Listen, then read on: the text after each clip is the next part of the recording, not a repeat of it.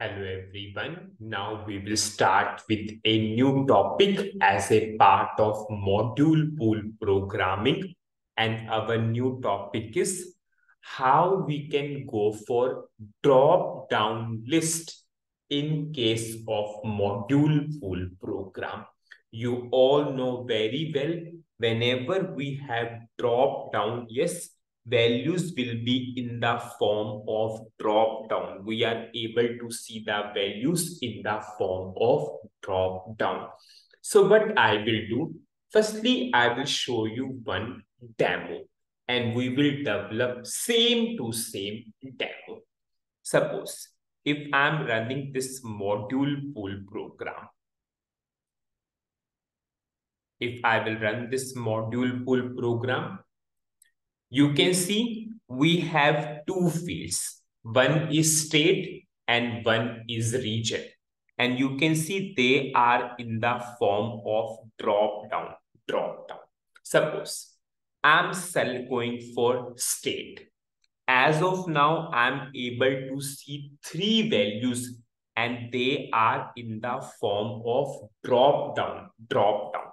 Now you can see as of now, region is blank and it is also in the form of drop down. Suppose I'm selecting the state. Suppose I'm going for Gujarat. Suppose when I selected the state Gujarat, have you seen in the drop down, I'm only able to see the regions which are for state Gujarat. Suppose from the drop down, I selected Haryana, suppose. Have you seen in the drop down, I'm only able to see the regions which belongs to Haryana. Suppose if I'm going for third, Maharashtra, I'm only able to see the regions which belongs to Maharashtra. So have you seen, based upon the selection of one value, the other column values are changing, and we will do this thing with the help of drop down. And it's a real world. You are filling so many online forms. Whenever you are selecting a country, so you are only able to see the states of that country itself.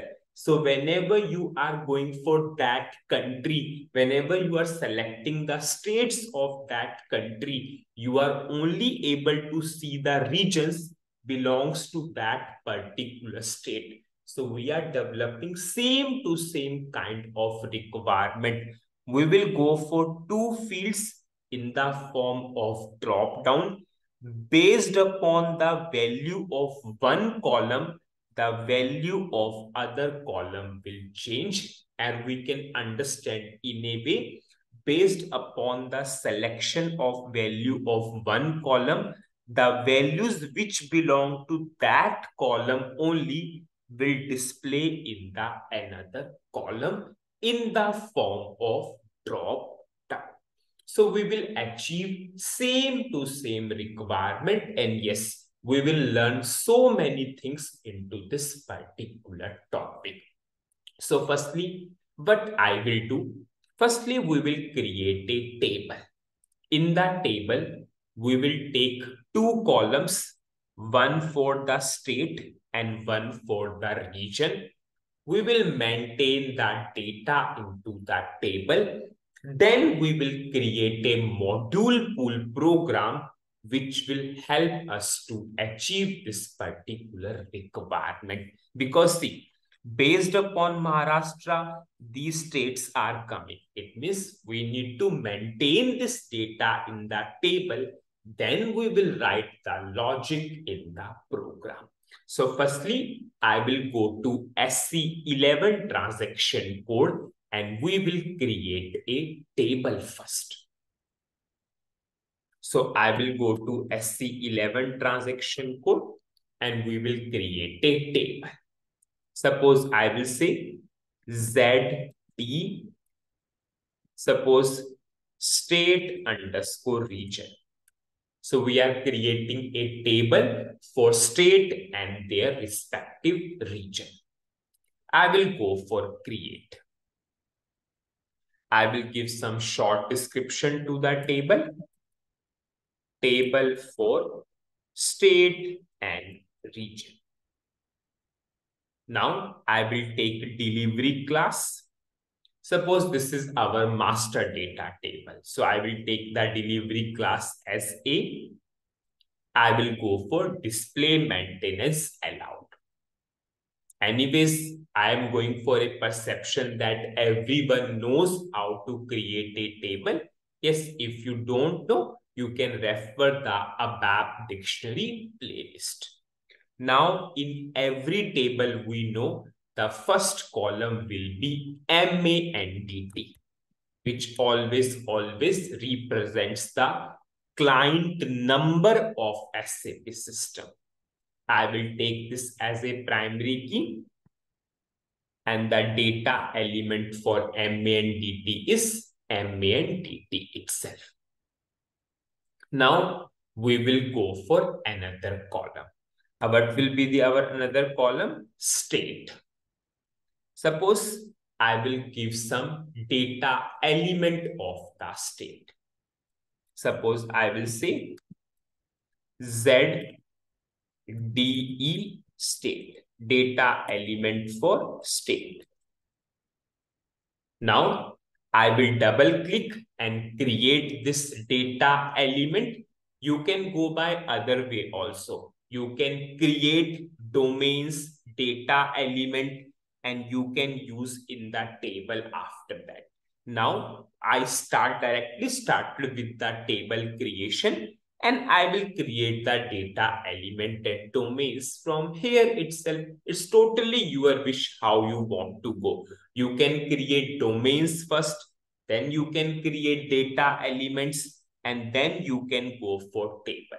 But the approach I did, I'm going for table. In that table, I will create that data elements, then I will go for that domain. No problem at all. Now I will double click on the data element. Yes, I will go for save. I will save it as a local object. System is asking, do you want to create data element? Yes, I want to create data element. We'll give the short description to the data element. Suppose I'm saying state. Now I will go for domain. Suppose I will give ZD state. I will double click on that domain. Now system will ask me to create that domain also. See, now from here itself, I'm creating. I will go for create. Now I will give the short description to the domain. Suppose I'm saying state.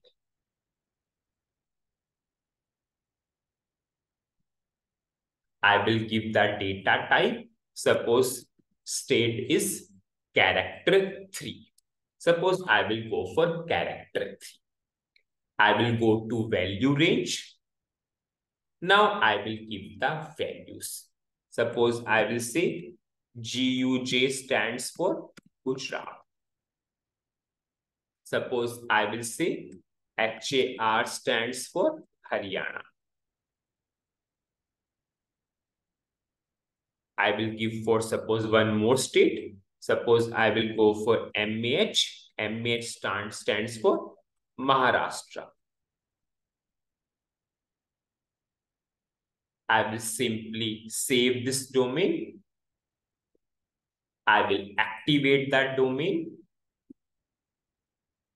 Now I will give the label in the data element, because we all know data element is all about to provide the descriptions. State.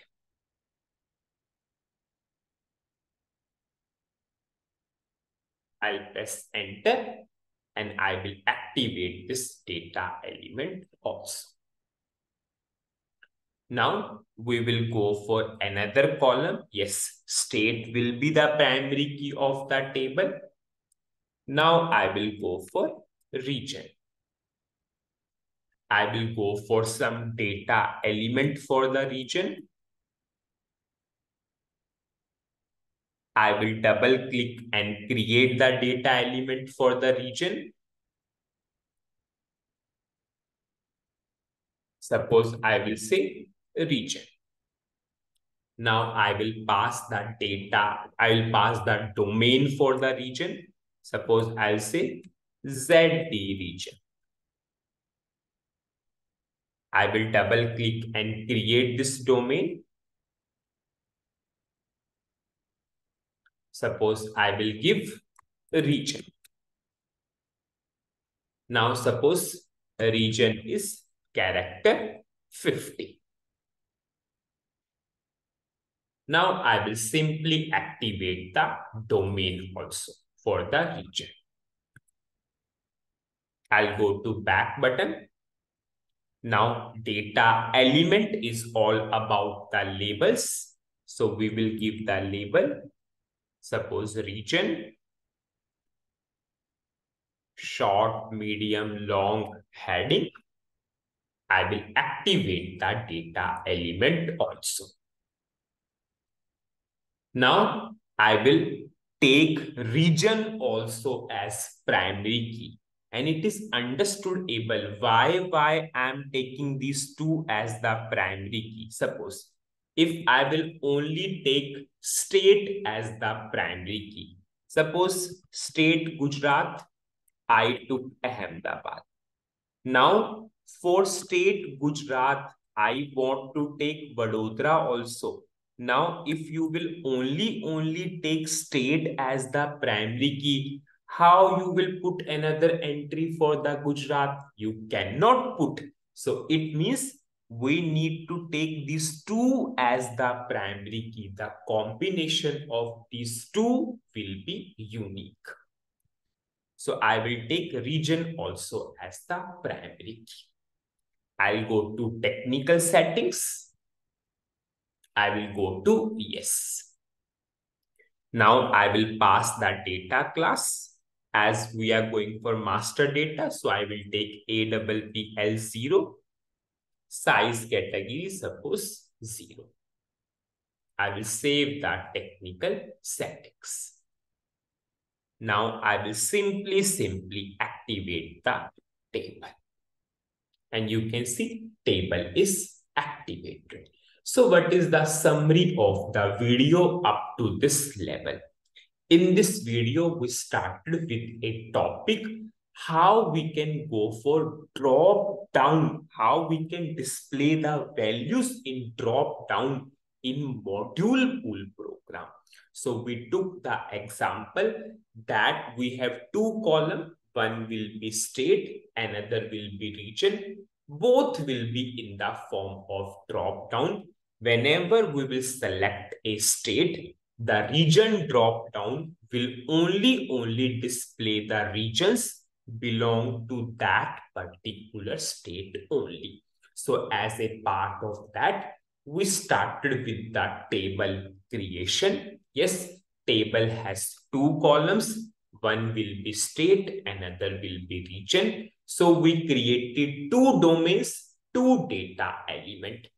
I created the table, then I created the data element and domain. You can go by approach this also. You can create the domains first, then you can use that domain into data element, then you can use the data elements in that table. It is totally your wish how you want to go. In the next video, we will maintain that data in that table. Then we will start with the program creation. So that's it in this video. Thank you.